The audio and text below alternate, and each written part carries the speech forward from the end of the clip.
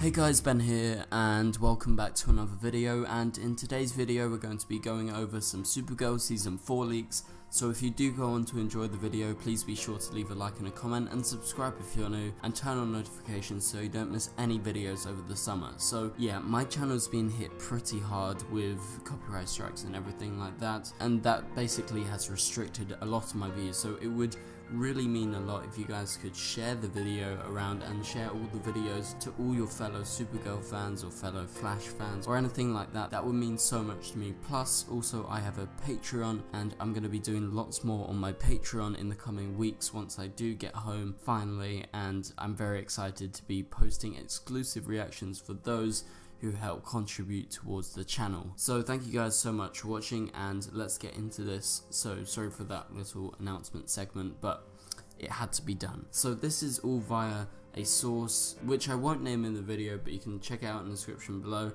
and I've used this source many times in the past. And so we have a range of leaks, and we're going to be going over all those leaks via that source, and so here we go. So the first piece of information is that the Red Daughter will have a little tiny bit to do with episode 1, and she will barely be in episode 1, episode 2, episode 3, episode 4, because I think they've only done the first 5 scripts officially and they've released those, so that's why we don't know past then. But it's been heavily speculated that she's going to be the main villain of the entire season, and the source does think that it's leading all towards that, and that Agent Liberty is going to be most likely a temporary villain for the start, and the Red Daughter storyline is going to overtake. As it was said at Comic Con, she will be implemented later into the back half of the season and towards the end of the first half, so obviously heading towards the crossover just before then, we're probably going to see some more stuff around episode 7 or 8 around there. So expect a little bit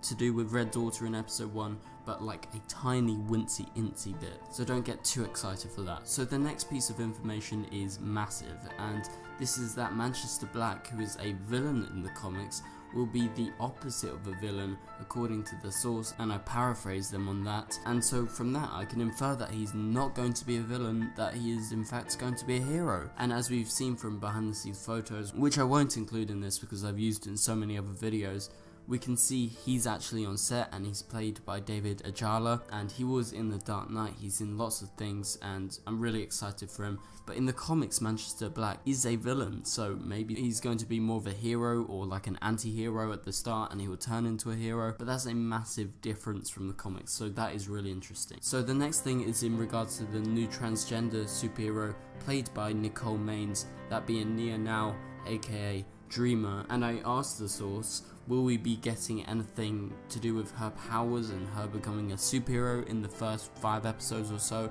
And so according to them, we will see some of her powers manifest, and there will be no suit within the first 5 episodes or so. So we'll get a little teaser of what's to come with her character. I'm sure Kara's going to train her throughout the back half, and I think she's going to be a bigger thing in regards to her Dreamer part of her character going into the back half of the season. So the next thing is that Kara will still wear and use the Legion ring that Mon-El gave her at the end of season 3, so it's going to be very useful. We know she's going to be using it in those first 5 episodes. She's going to still be wearing it, so that's going to be really awesome according to the scripts. Obviously they haven't shot any Melissa scenes yet, they've only done the stunt double scenes and everyone else's scenes because Melissa's still on Broadway right now, and definitely go check out if you guys are around New York. So the final piece of information that they revealed was that Jean is going to be doing his own thing at the start of the season and is not really going to be involved in what's going on with Kara and everyone at the start of the season. I think they will mingle more towards the back half of the season, but they want to explore the idea of him being on the ground, being more like his father. So that is an interesting thing. We'll see how it goes, but I'm really excited according to all these rumors. Everything sounding pretty good, because I would be kind of upset if Agent Liberty was going to be the main villain, and I'm very excited for the Red Daughter stuff, so it really is quite promising that we're going to be seeing her quite a lot in the back half, and most likely she's going to be the main villain of season 4. So anyway guys, thank you guys so much for watching, and I will see you guys later. Goodbye. It doesn't make it strong.